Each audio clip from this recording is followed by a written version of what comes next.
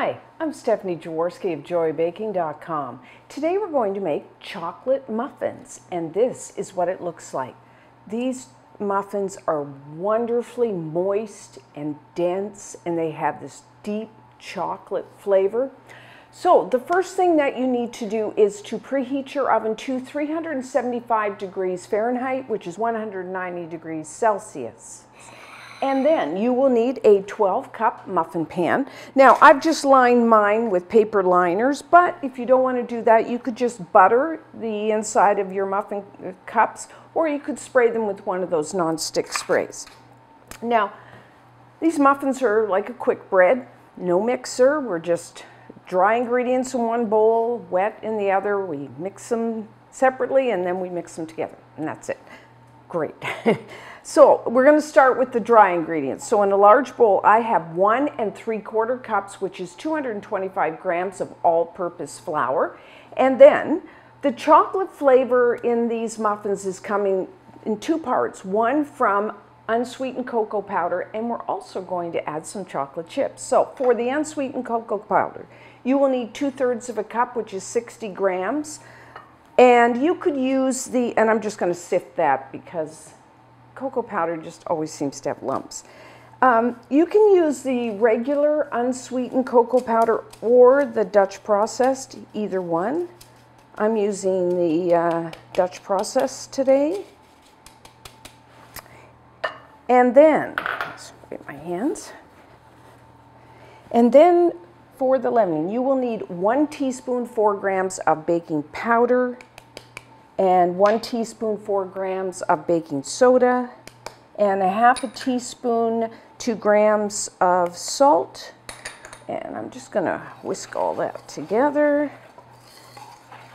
And then you will need 1 1/4 cups, which is 250 grams of light brown sugar.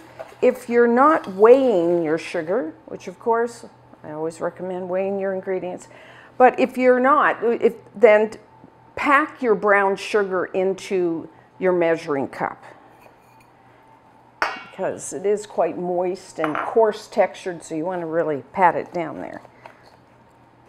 So I'm going to just mix that in as best as I can. You know what, there's a few lumps in that brown sugar. I'm going to use my hands. Break those up.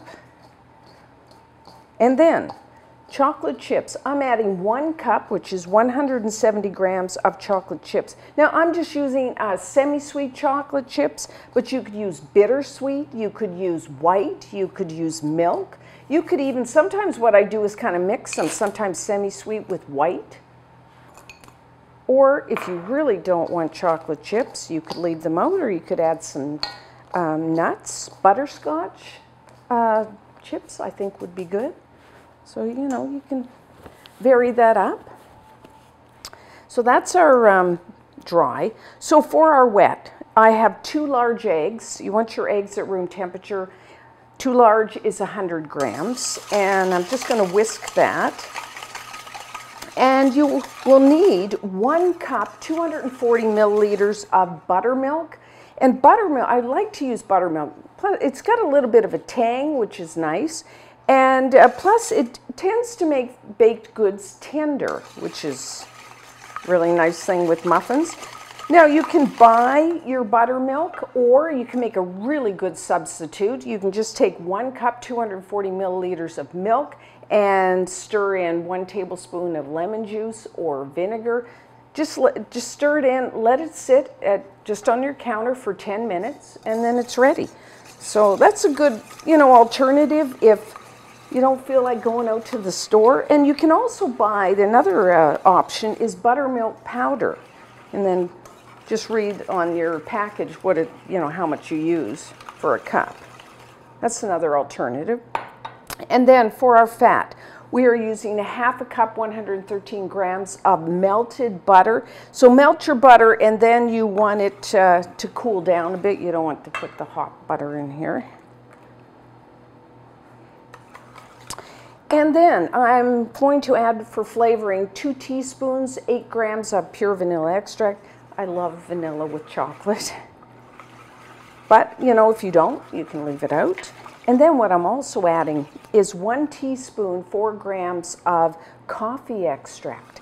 You know, coffee and chocolate, I actually think a little bit of coffee brings out the chocolate flavor. But again, if you don't want to add this, you don't have to. Or, you know, if you don't want to go out and buy coffee extract, what you could do is add about a teaspoon of, you know, espresso powder or instant coffee powder, and you can just add that right into your dry ingredients. So that's another option. So just whisk that.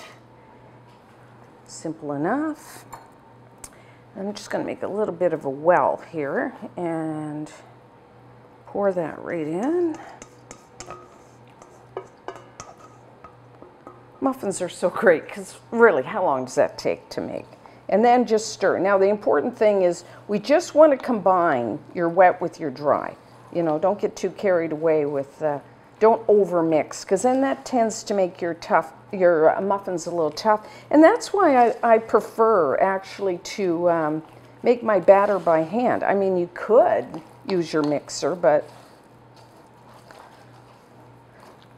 this is so easy you don't need to. Okay, let's make sure you get to the bottom there.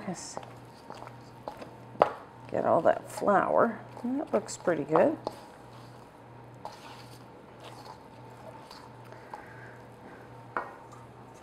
Okay, so we've done that. Now we just have to fill our muffin cups with batter.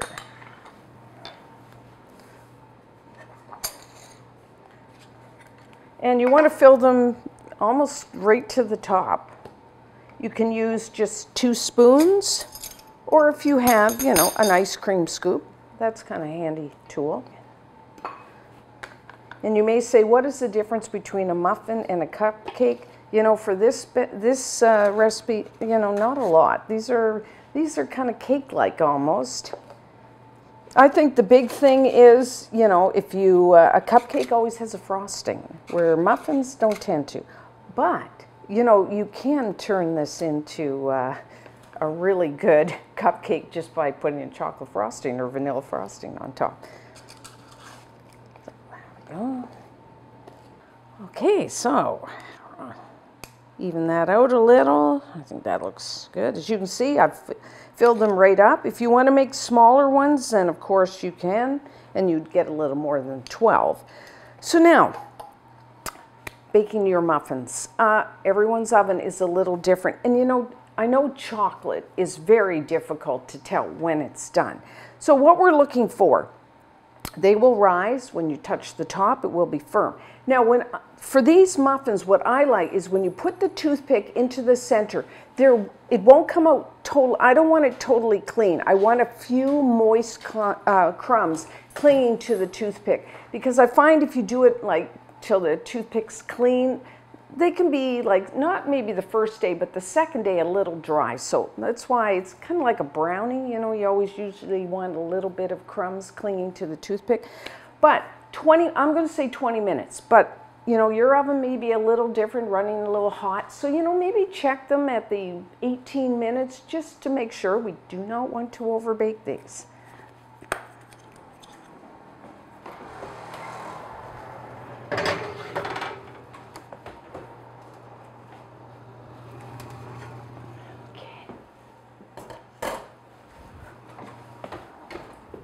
So our chocolate muffins are done. Don't they look beautiful? See, they kind of come up. They don't dome too much, kind of like what you get in a bakery, about the same size. And don't you love how you get the cracks on the top? It adds a lot of visual to your muffins.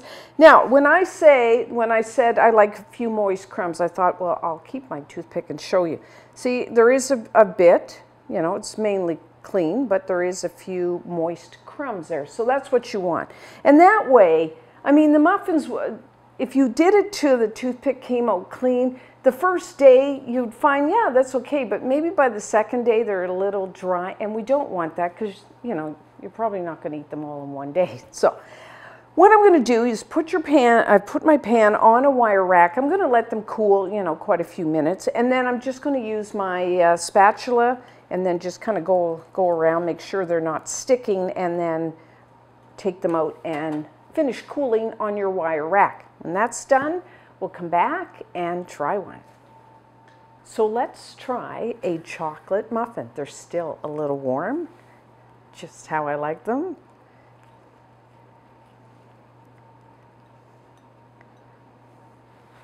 So let's break one open here. Oh, look at that. So got the steam coming off of it. I'm going to have with a little bit of chocolate chip.